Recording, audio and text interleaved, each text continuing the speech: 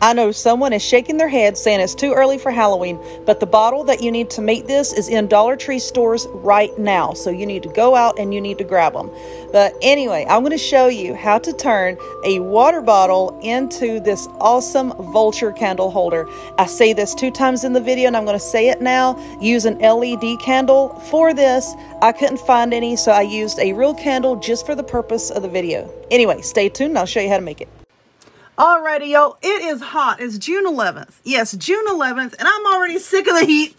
And I wanted to do a Halloween craft. So anyway, I have this Flamingo tumbler bottle cup doohickey that I got at Dollar Tree, and it has like some brown spots on it. I found this on the very bottom shelf. There's only 2 or 3 left, and they're dirty. I don't know what's on them. But anyway, I'm going to be cleaning it here in a minute. I'm going to wipe this down really, really well with some rubbing alcohol and clean it. Why am I going to do that? Because it's going to help our paint to stick better. Now, I wanted a matte black spray paint, and this is all I had, and my store was out of matte black, so I'm just going to use this. This is chalkboard paint. This does cost more than regular spray paint, so if you don't want to use this kind, that's absolutely fine. Just use regular black spray paint. But anyway, I'm going to wipe this down all over with some rubbing alcohol, and then I'm going to take it outside and give it a couple coats of this. And I just hit my chime, and I will come back and see what we can make with it. All right, friends, so this is what I have so far. Now, you can see here, like, kind of where the feathers start, and then here's, like, the long neck. I want to paint that red, but I didn't want it to be a really bright red, so I'm using this Tuscan red from Apple Barrel. It's sort of, hold on, oh, watch it fall over. It's sort of like a muted red. If you can't find that color, take a regular red and you can mix a little bit of black paint in with it. But anyway, I am just going to paint the neck and then on up to the head. Might need to use 2 coats for this. I'm going to try to get it as smooth as possible, but I don't want to paint its beak here. I'm just going to paint the neck and the head up to this line, and I'm going to try to leave the eyes black. I don't want to paint those either. And this is going to take me a minute because I'm just going to try to go slow and careful, like so. And once I get that painted, and once that paint is dry, we will come back and continue to decorate. This is a fuzzy duster doohickey thingy from Dollar Tree. All I wanted was something white and fuzzy to go around its neck. Now they do have like these little chamois cloth things that you can use on your car. That would work very well. Let's see if we can open this up and see if we can cut a piece. So I'm just going to take my scissors here.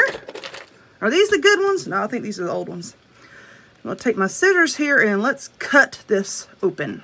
All right, so I cut that open, and you see it's got like this paper backing. I just want to cut a strip of that because we're going to glue this around the neck. Now, we're probably going to have to trim off some of this, some of the fuzziness, because see, this fuzziness is very long here. But anyway, let's trim off this end here, and we'll be cutting this end off too. But all you need is just a little bit of this, just the tiniest little bit to wrap around the neck here. So let's see if I cut this narrow enough. Let me just hold it on there and see. I think so. So I'm just going to put a blob of hot glue right along here. And let's just hold this strip down right here. And like I said, we're going to trim this down here in a second. Okay, so don't worry. Oh my gosh, there's too many fuzzies. Don't worry about that. Like I said, we will trim it down here in a minute. So I'm just going to hold this in place. And then we're going to put some more glue. And we're going to glue it all the way around. Okay, so let's pull some of this off. And then I just want to trim this down a little bit. Just a little bit. Get it where you want it. Okay. Get off of me. Why are you sticking to me? You're clingy. About as clingy as my ex-husband. All right.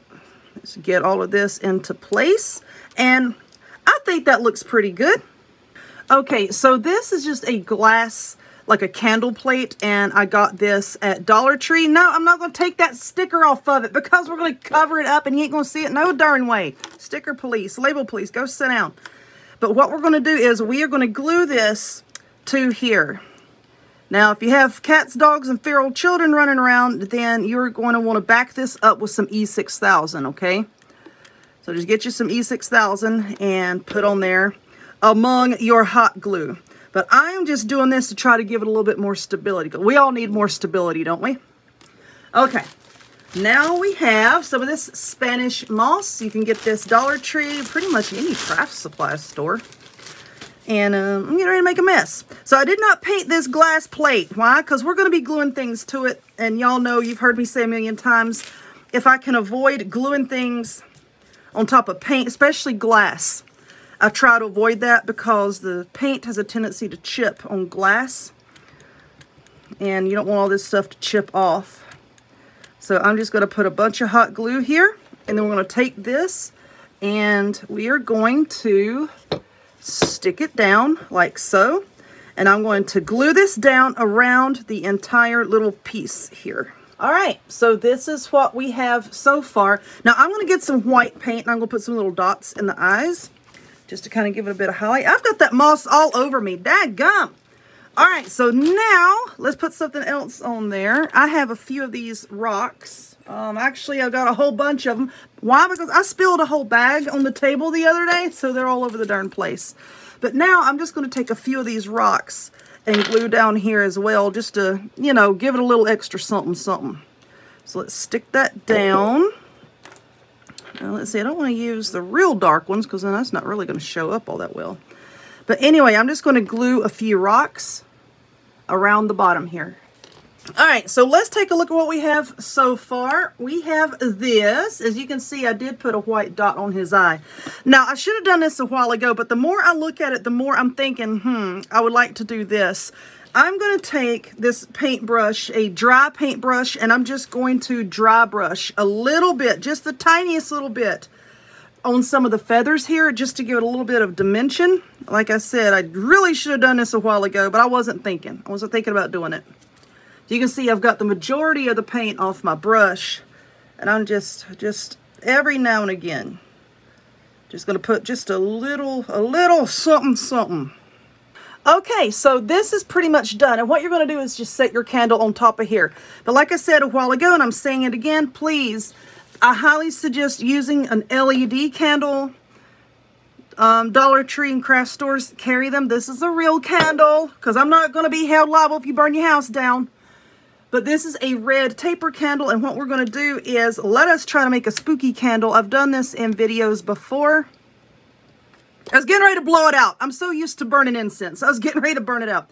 So you want to hold it kind of at an angle here for it to drip. And we're going to just drip it around the edge of your candle here. And we're just going to let that wax kind of run down the side and make a spooky candle. So let me see if I can... I've got paint all over me. It's all right.